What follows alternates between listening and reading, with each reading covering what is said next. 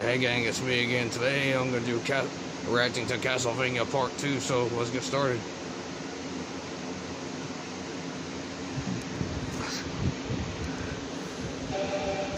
She's a beacon for other spirits. Ever since I Sorry gang.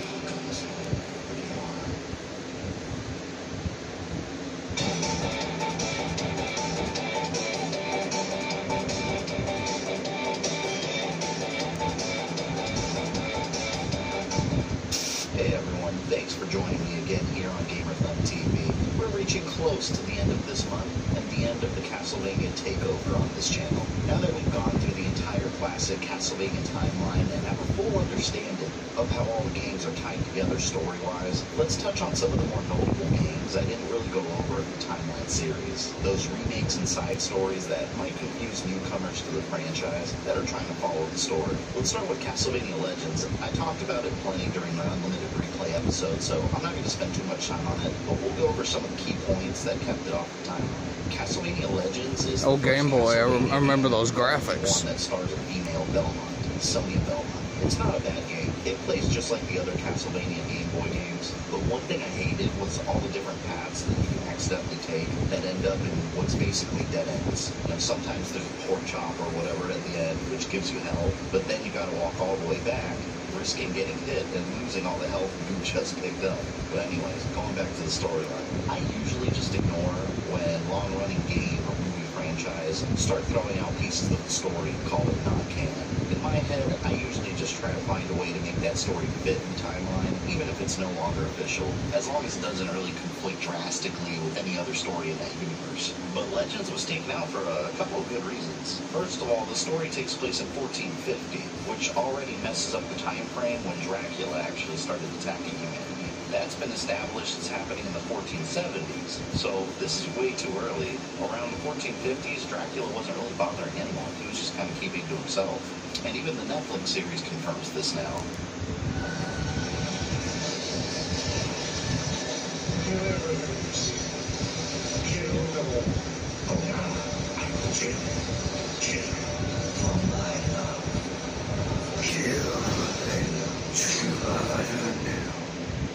And in the game, Dracula also mentions that Sonia is the first human to ever face him. It's also been established that the first human to face Dracula in combat was Trevor, not Sonia.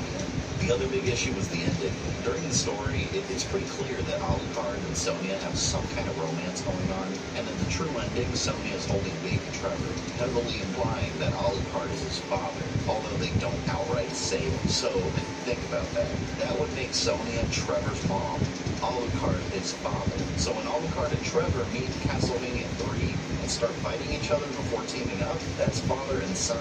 And every Belmont after Trevor would be related by blood to Dracula. Castlevania Legends was made by a different development team from the ones that were usually working on Castlevania, so they kind of did their own thing, and that whole storyline just didn't sit well with the original team, so it was just completely ignored. Legends was also supposed to be the origin story of the Belmont clan versus Dracula, but then we got Lament of Innocence on the PS2, which took that spot and fleshed out all the details. So check out Castlevania Legends, but ignore the story details. It definitely didn't happen.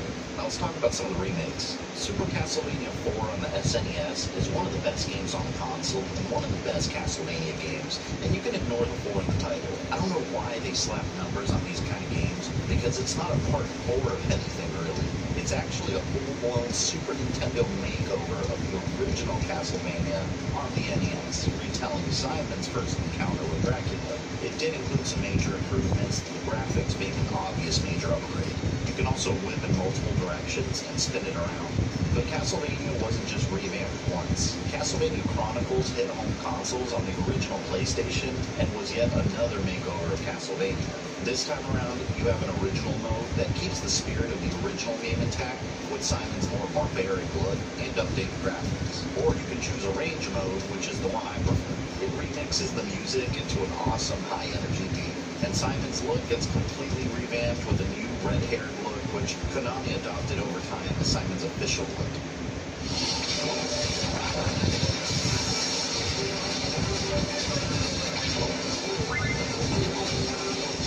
And yes, I do highly recommend these games.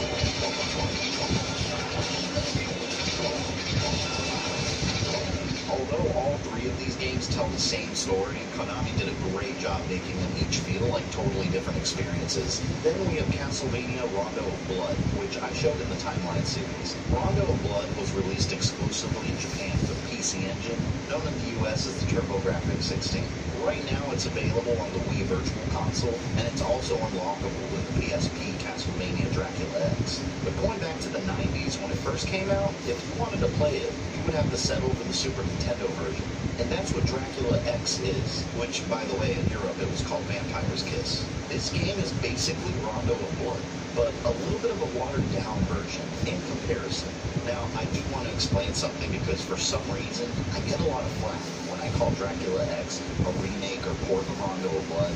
There's this argument that it's a totally separate game, and I get that. It does feel very different and has a lot of original aspects that aren't in Rondo of Blood. It does stand as its own game. But what I mean by remake or port is that it's a version of Rondo of Blood's story. It's not a completely separate encounter that Richter had with Dracula.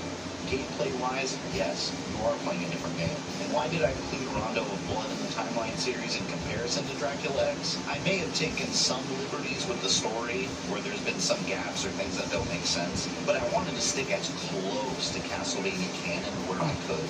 And the final battle of the game basically confirms that Rondo of Blood is the way the story went down. Everyone agrees that Symphony of the Night is 1000% canon in the Castlevania universe. There's no doubt about it. Here's the final battle between Richter and Dracula as depicted in the flashback at the beginning of Symphony of the Night. And here's the final battle as depicted in Rondo of Blood. The two are clearly showing you the same battle, right? Well, here's the final battle in Dracula X. So clearly Dracula X isn't the official version of Richter's story. Dracula X also has a different art style altogether. It redesigned the levels, and some of the gameplay is a bit different. For example, you can still save Maria, but you can't play as her like you could in the original. Dracula also took a couple of girls hostage in the original, but in Dracula X, some of them are completely missing from the game compared to Rondo of Blood. And over on the PSP, we also have Castlevania The Dracula X Chronicles, which is the PSP remake of Rondo of Blood. This one is a proper remake with an awesome 2.5D graphical overhaul. It's fully voice acted, a redone, more detailed script, and it lets you play as Maria just like the original one did. Dracula X Chronicles is the most up-to-date way to have the Rondo of Blood experience, although the original PC Engine version is still my favorite. The gameplay itself is extremely similar, and it feels very polished, and the final battle with Dracula ignored the Dracula X version, taking inspiration from the Rondo of Blood boss fight. And if you're going through collecting all the games or trying to play through all of them, you may also run into one called the Castlevania Adventure Rebirth. It's exclusively a downloadable Wii game, and it's a reimagining of the Castlevania Adventure for Game Boy, starring Christopher Belmont. It's a complete overhaul of the game, and it's an absolute must-play for any Castlevania fan. The music is already done beautifully, the controls are improved, the bosses and the levels are changed, and graphically, it looks like a really high-quality Super Nintendo game. I think this one really flew under the radar. I never hear anyone talking about it, even among Castlevania fans. Probably because it was exclusively on the Wii and specifically a downloadable title, so I'm not too surprised there. And instead of Dracula turning into a giant bat like in the original, he turns into this huge horned face too, so the final battle is quite different.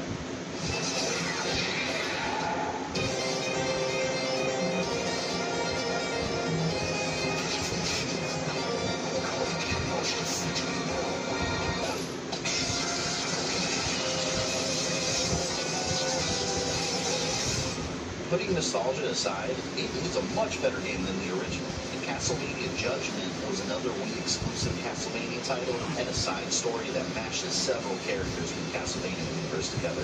It's also the first and only Castlevania fighting game, but it's not a traditional fighting game like Street Fighter or Mortal Kombat. I'm not even sure what to compare it to be honest. The fighting mechanics are pretty simple, and characters run around in a fully 3D arena, and they each have a special ultimate attack they can do. And I actually really enjoyed this game, fighting as all the different characters in the Castlevania universe and seeing all their super moves. The reason I didn't include it in the Timeline series, aside from the fact that Konami says it's not canon, is because of the story. Curse of Darkness had this character I didn't really cover called Saint Germain, who almost seems like a representation of time itself.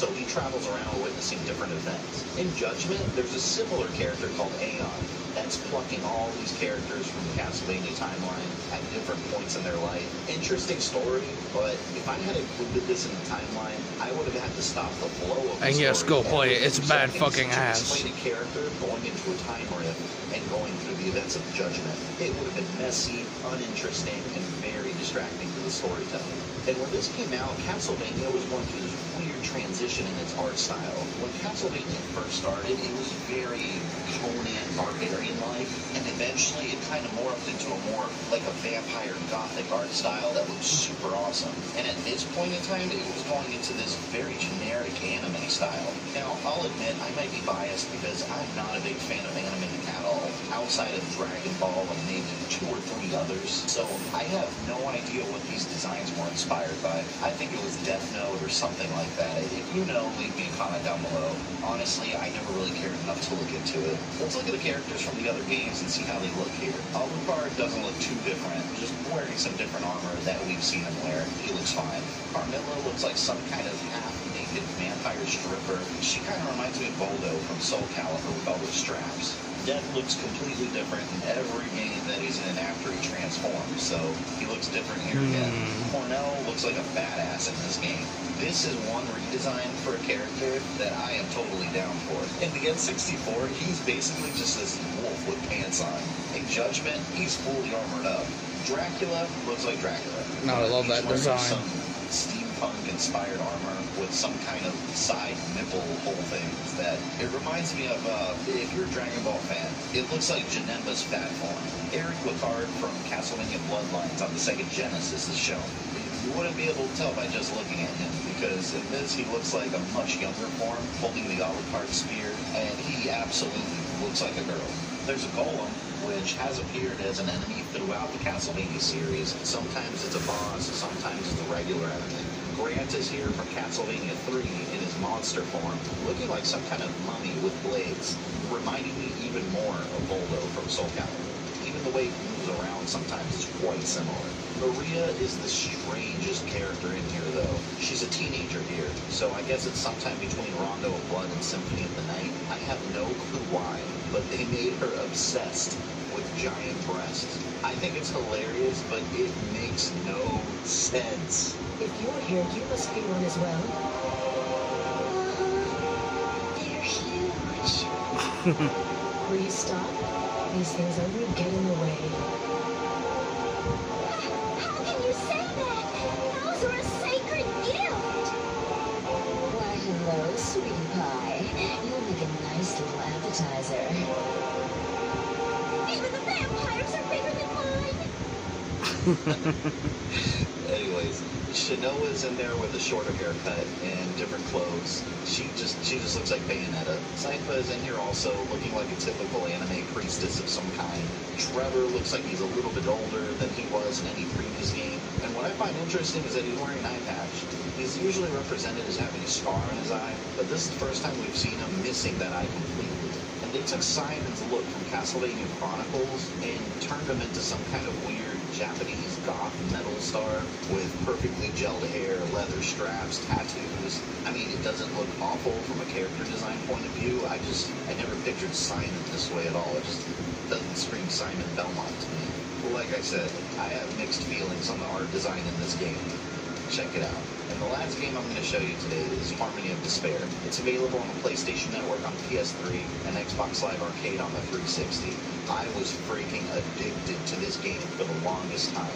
It virtually has no story, and it was a mishmash of a bunch of Castlevania games. You can pick a bunch of different characters, and they don't really level up, but you're constantly... They need to make a reboot of this. Stats, and it just it gets extremely... Konami, resurrect this character or eat my vampiric dick. There's not really a lot to say about this one other than it's easy to get hooked on this game. Combining all the different attacks with different characters to see what they do, selecting the background music of the choice that plays, which, by the way, is made up of awesome remixes of classic Castlevania tunes.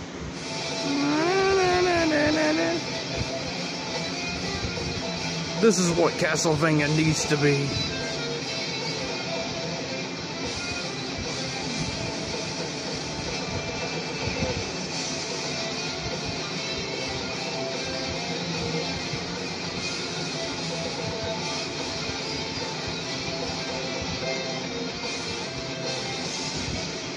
And if you have friends that like Castlevania, you can jump online and have a 6-player game going, which gets crazy. And it's insanely hard by yourself, so you'll definitely need some friends to get through it without ripping your hair out. But I hope that this Castlevania Timeline series has gotten some of you interested in going out and playing through these games. Part of my goal with doing this series, aside from being an enormous Castlevania fan, was to introduce younger generations to this world.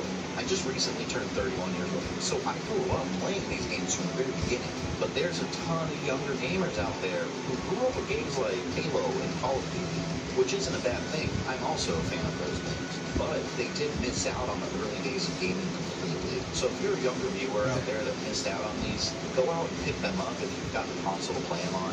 Download them on the Wii Virtual Console. It doesn't matter. Just play them. You will not regret it. If you're a veteran gamer like me and love the hell out of these games, I hope you just had fun sitting back and listening to the story of classic Castlevania.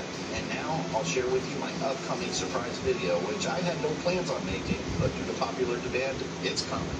Join me next time for the Castlevania Timeline Part 5, The Lords of Shadow, where we'll explore the reimagined vision of the Castlevania story, starring a brand new hero and a completely different Castlevania universe. Hope you all enjoyed this video. Please leave a like. Don't forget to subscribe to my channel and do follow me on Amino and TikTok. And I'll see you on the next video.